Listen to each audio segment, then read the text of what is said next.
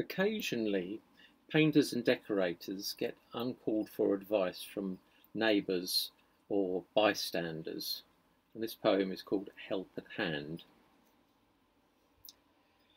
"That colour's wrong," he was heard to utter, observing the craftsman painting the gutter. "It clashes with the window frame. I'd change it if it's all the same."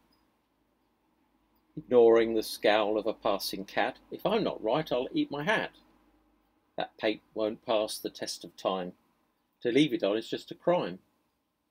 "I'd use acrylic, you've got it wrong," came his monotonous, whining song. "Saw it on the telly, you know, used by Eric so-and-so."